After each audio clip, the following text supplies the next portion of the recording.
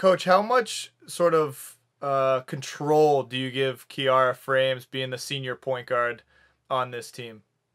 I mean, I think she's used to having a lot of leeway and a lot of freedom, and she's just the type of kid that I really count on and I really trust her, even when she's not playing at her best. I know what she's capable of, and I trust that she's going to give me 100% effort, and she's going to be, the extension of me on the court.